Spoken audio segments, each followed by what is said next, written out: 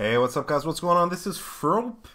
I had a few people ask me, what is premium? Ask me to make a video. So basically, what premium is a lump sum fee for all the upcoming releases, and other cool stuff. So if you like dog tags, camos, all that fun jazz, this is definitely where it's at. So it's not a bad idea, Some people may think it's bad, but if you do plan on playing Battlefield for a long time, you do save money in the long run. So you also get access to the DLCs 2 weeks early, dog tags, other goodies, and I'll definitely be going through all of those in a quick minute. So premium costs $49.99 plus tax depending where you live. And if you were to buy the expansions one by one, you still end up saving about $10, $15 or so, depending on the taxes. And I'm confident that they're going to produce great content.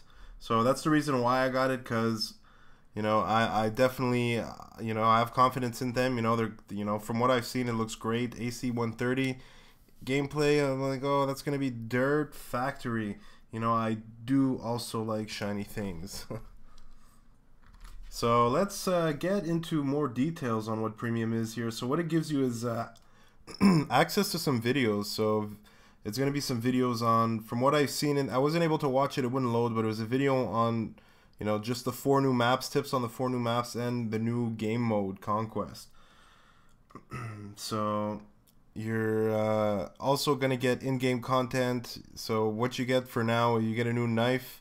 It's a pretty fancy knife. I haven't been knifed anyone with it yet, so I don't know if there's new animations or not.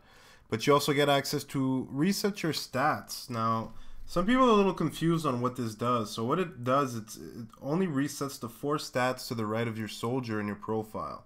So it's a score per minute, win-loss ratio, accuracy, and kill-death ratio. So it doesn't reset your rank or anything else. You still have like a global rank. It's only those 4 stats. Okay, and there's also going to be some events. Apparently now the double XP weekends is only going to be for premium members. So I don't know if in the future it's really going to be like that or not, but that's what it does say here. And there's also a premium event, which says more info coming soon. So I'm not sure what that's going to be. Also dog tags, new dog tags, carbon fiber and gold. Makes you look all fancy and shiny. Gotta love that. Strategy guides coming soon. So I don't really know what kind of guys they're going to go with. Really not sure about that one. Queue priority, that's an interesting one. My buddy said, my non-premium friend, he said he's been in some queues and hasn't been bumped or anything like that. So I have to wait and see in the future if it does kick in or if it's not kicked in quite yet. But that's just from what my buddy told me. You also get the new assignments, which is basically to get the dog tags right now. So I don't know what it's going to be in the future. I'm sure there's going to be some more. And the last one is stand out. So new carbon fiber designs for your profile and decals and more layers for your platoon. So some fancy stuff. But that's basically what premium is. It's just like you pay like $50 and you get all this fancy stuff. So this is the premium calendar, as you will see, basically from June to March.